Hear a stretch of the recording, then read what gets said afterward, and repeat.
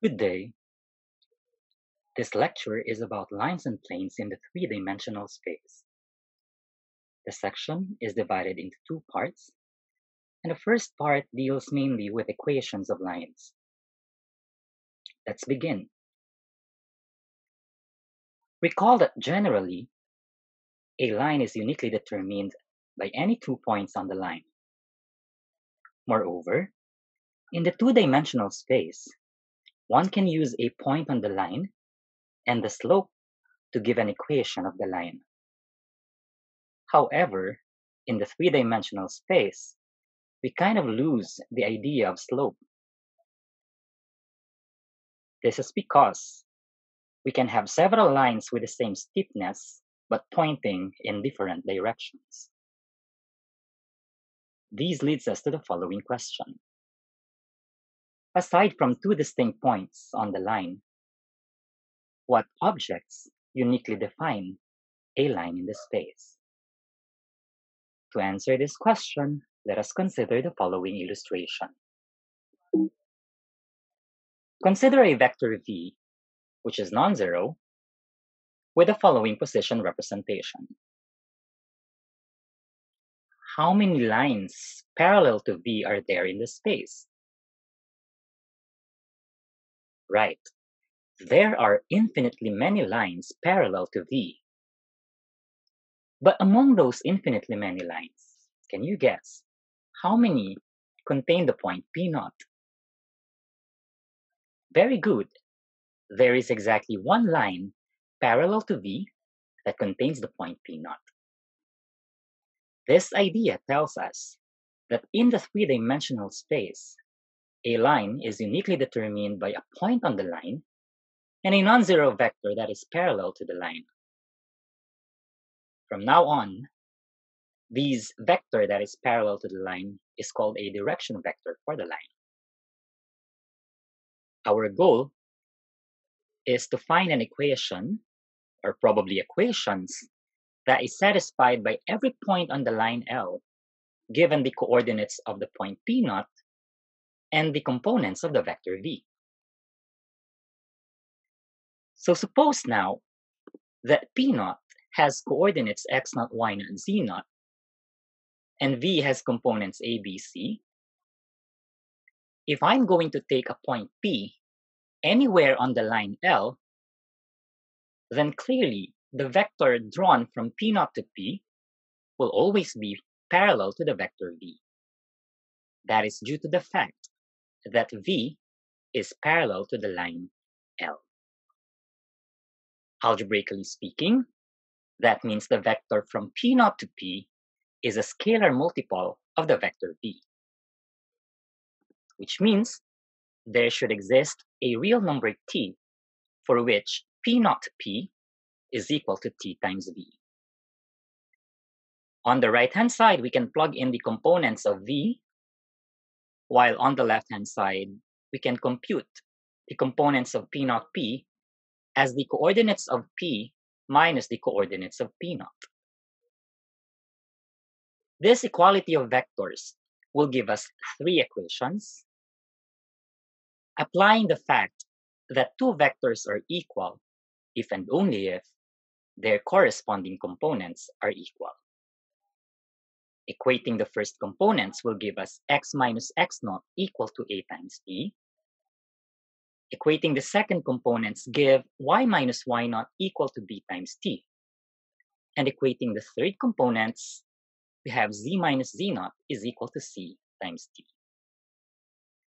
For each equation here, if we isolate x, y, and z, we have the following equations.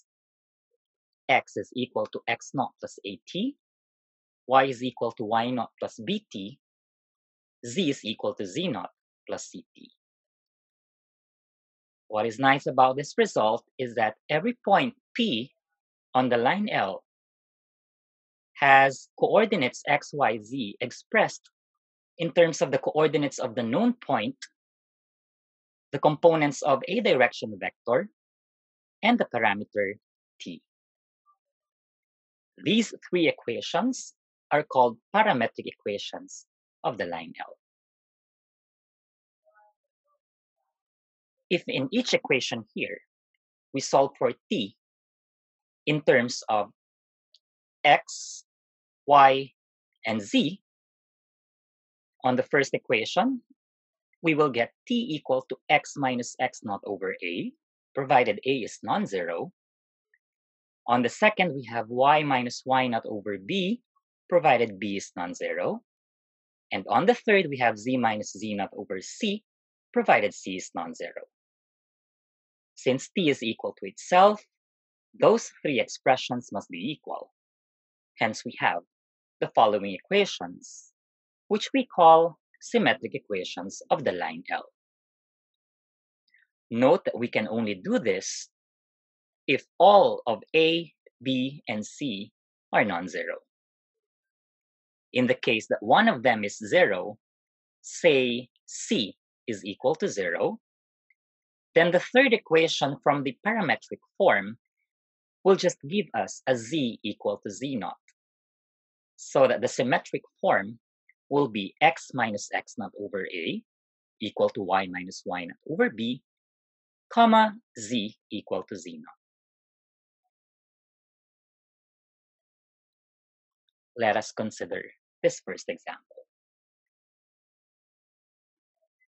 Given 2 points, A and B, we want to find parametric equations and symmetric equations of the line that contains these 2 points. So from our derivation, we just need a point on the line and a direction vector of the line. Well, from these 2 points, I can connect using a vector the points A and B. We can form the vector from A to B. This will have components, coordinates of B minus coordinates of A. That will simplify to the vector 1, negative 4, 5. And this already defines the direction of the line. I can take any of A and B to set up the parametric equations. In particular, if I'm going to use the point A with coordinates 0, 3, negative 4, together with the direction vector 1, negative 4, 5, the line will have parametric equations x equal to the x coordinate of point A, which is 0, plus 1 multiplied by t, that is simply t. Y would be equal to the y coordinate of A, which is 3, plus negative 4 multiplied by t. And z would be equal to the z coordinate of A, that is negative 4, plus 5 multiplied by t. If I want the symmetric equations, then I just have to solve for t in terms of x, y, z here. That will give us the following. X equal to y minus 3 over negative 4 equal to z plus 4 over 5.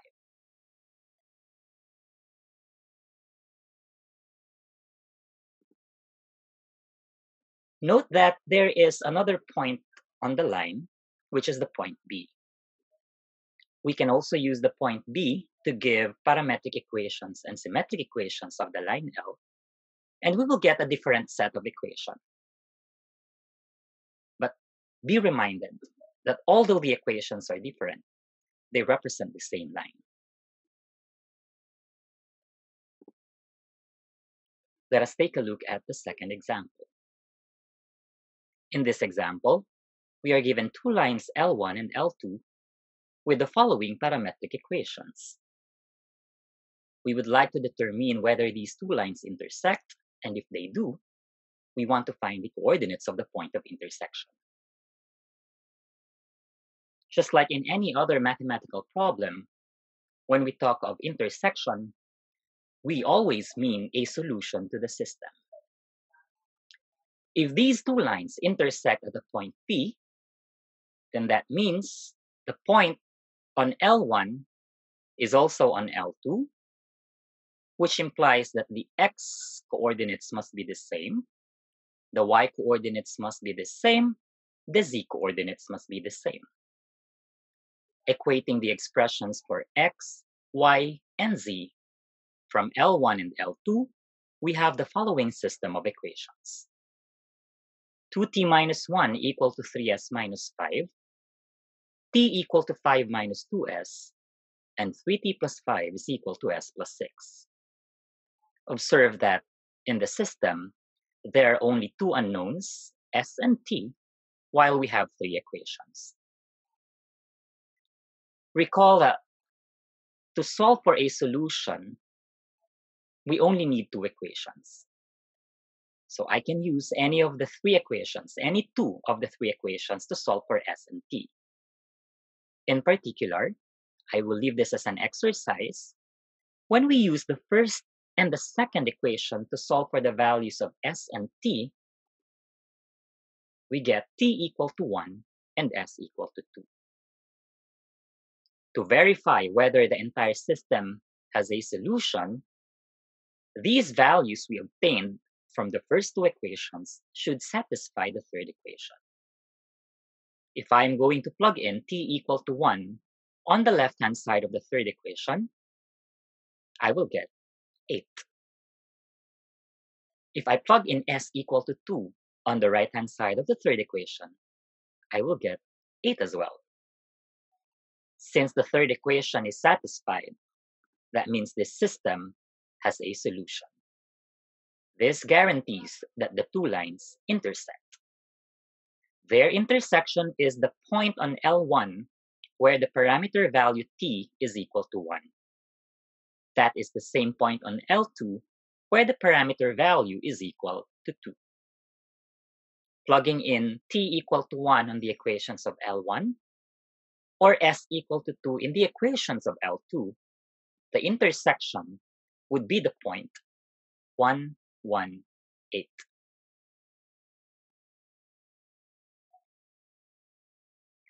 You might be wondering, what happens if the first two equations has a solution, but those solutions do not satisfy the third equation? In that case, the two lines do not intersect, and we have two possible scenarios. In the space, either the two lines are parallel or the two lines are skewed. Two distinct lines in the space are said to be parallel if and only if their direction vectors are parallel.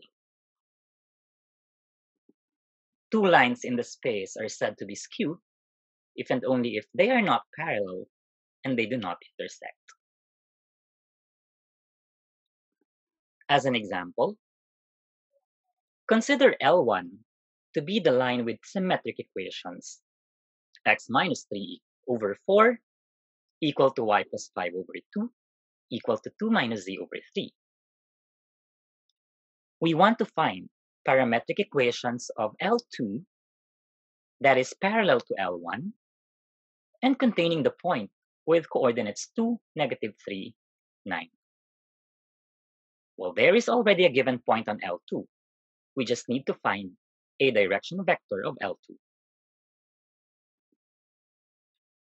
From the given symmetric equations of L1, we can take the denominators of each side of the symmetric equation, provided the coefficients of x, y, and z in the numerator are 1, as the components of a direction vector.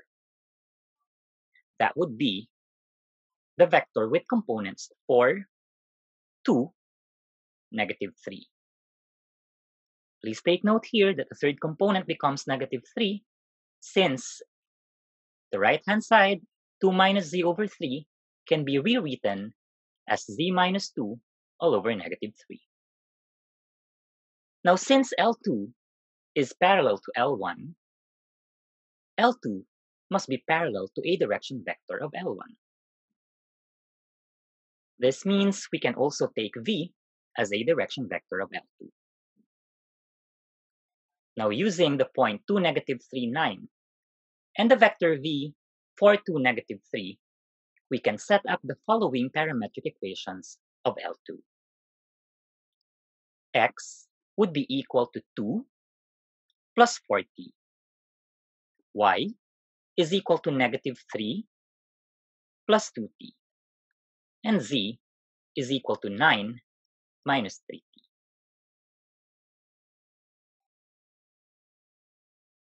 Now let us have an example of skew lines.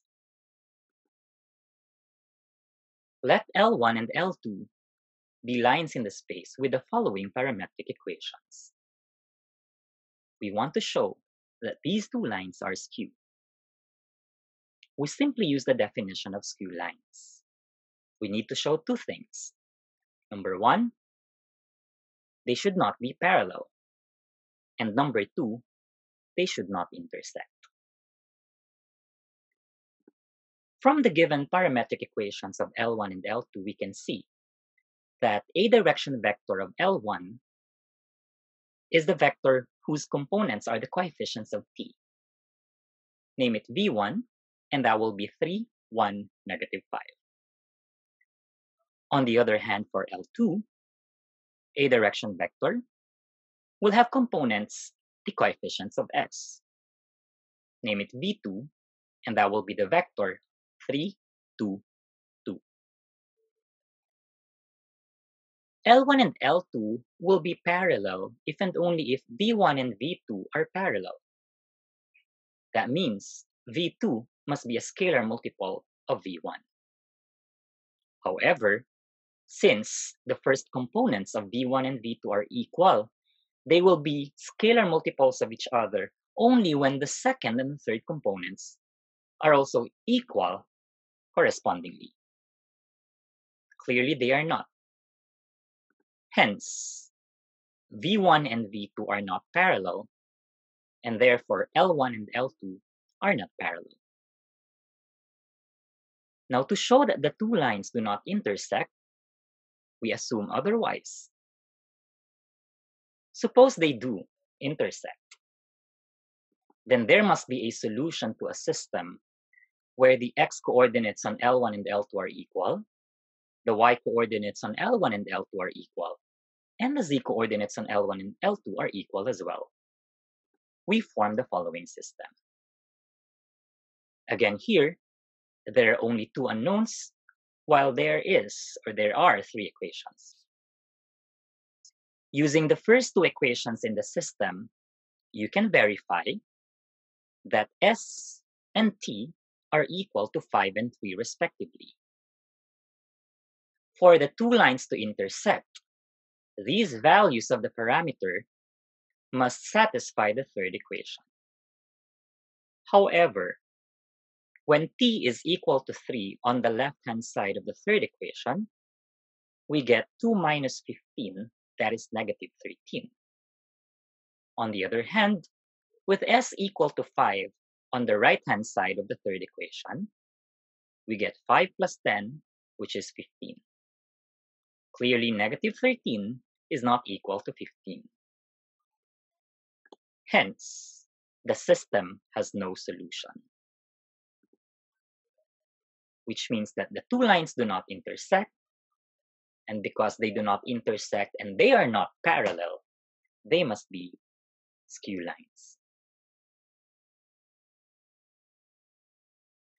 That concludes the lecture for lines in space. Here are some exercises for you to work on. You may pause the video if you want, and if you have questions, you may send them through the comment section. Thank you.